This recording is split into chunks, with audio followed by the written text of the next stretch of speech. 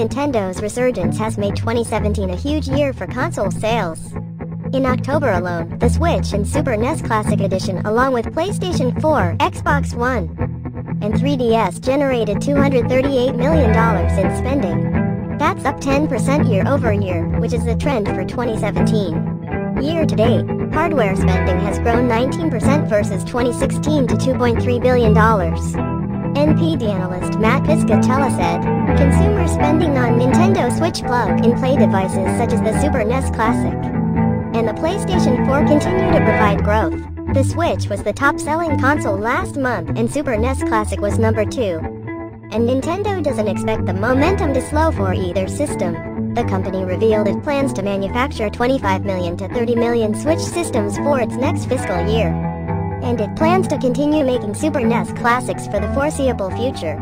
Of course, the console left out of this dance is the Xbox One.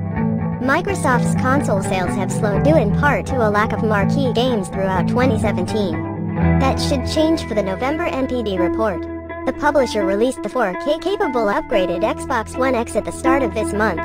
The early word from retailers like GameStop is that system is selling well.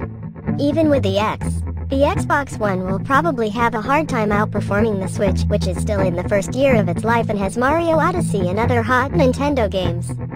But increased sales for Xbox One will contribute even more growth to the gaming hardware segment before the end of 2017, and it's a reminder that a lot of US consumers are looking to put money toward a shiny, new gaming device.